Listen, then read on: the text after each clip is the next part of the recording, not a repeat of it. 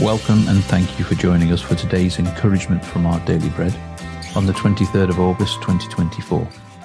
The Bible reading today is Psalm 55, 16 to 23. If you, Israel, will return, then return to me, declares the Lord. If you put your detestable idols out of my sight and no longer go astray, and if in a truthful, just, and righteous way you swear, as surely as the Lord lives, then the nations will invoke blessings by him, and in him they will boast. This is what the Lord says to the people of Judah and to Jerusalem. Break up your unplowed ground, and do not sow among thorns. Circumcise yourselves to the Lord, circumcise your hearts, you people of Judah and the inhabitants of Jerusalem, or my wrath will flare up and burn like fire because of the evil you have done.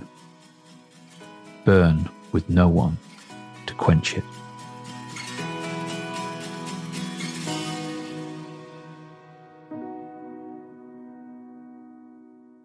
Today's article, titled A Repentant Heart, was written by Matt Lucas.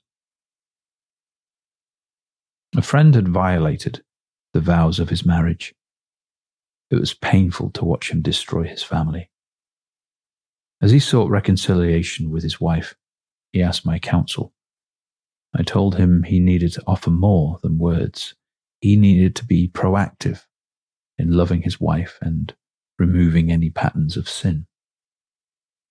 The prophet Jeremiah offered similar advice to those who'd broken their covenant with God and followed other gods. It wasn't enough to return to him, though that was the right start. They also needed to align their actions with what they were saying. That meant getting rid of their detestable idols.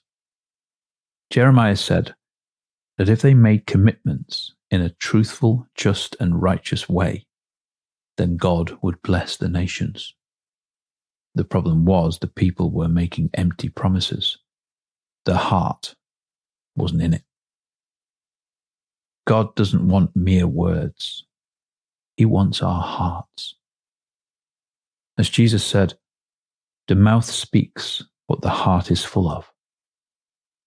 That's why Jeremiah goes on to encourage those who would listen to break up the unplowed ground of their heart and not sow among the thorns. Sadly, like so many people, my friend didn't heed sound biblical counsel and consequently lost his marriage. When we sin, we must confess and turn from it. God doesn't want empty promises. He desires a life that's truly aligned with him.